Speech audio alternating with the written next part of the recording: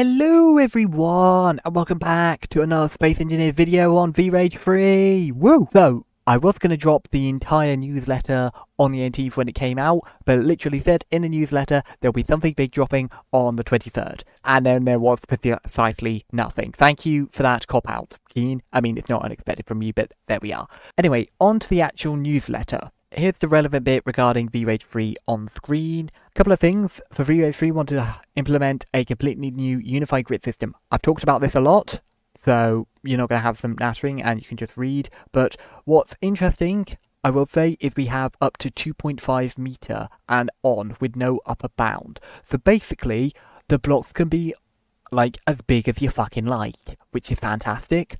Block shapes are handled within the same 25 centimeter precision.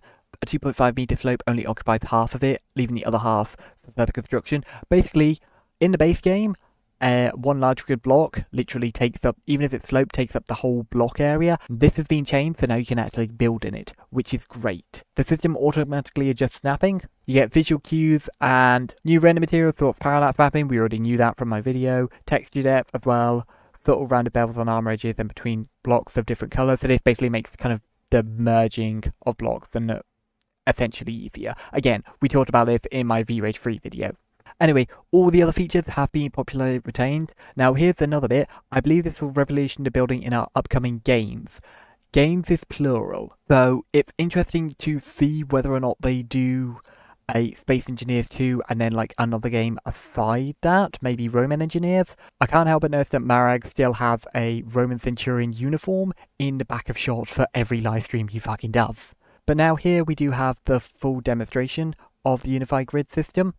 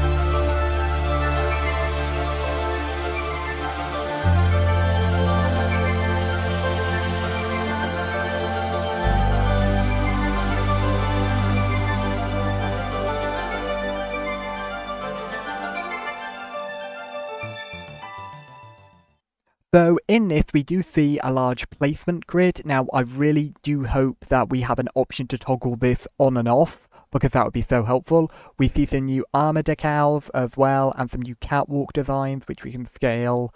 And honestly, it's scalable catwalks and catwalks for small grid I've really wanted.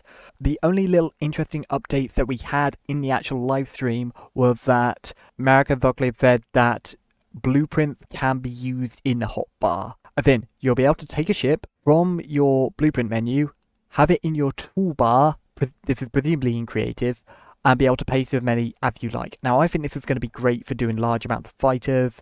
I will say the one thing that does concern me is the fact they state there's no upper bound on how big you can sort of go, because that means you can have one heavy armor block the size of a planet. I'm wondering how the resource scaling is going to work, because the way I would do it, again, I will say, disclaimer, this is a pure bit of speculation, and I know everyone says, oh, speculation hurts developers. For this little bit, I'm just doing one. Okay, comments, calm down. It's just one little bit.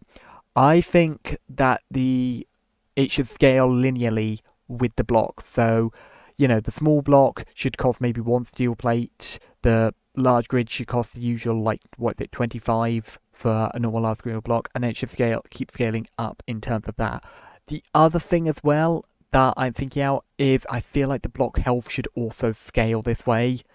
But also in doing that, the block hitbox will get bigger with the block itself. So again, I feel like that should be kind of how it works. Again, one bit of speculation on how this system would work practically. But anyway, as always, there will be another newsletter in December, and they have said that there will be a big announcement before the end of the year. So I'm probably guessing it's maybe either the next update or the new game. Or it could even be a release date of Year 3. We don't know, but we're certainly soon to find out. So thank you all for watching, everyone, and I'll catch you in the next one. Bye!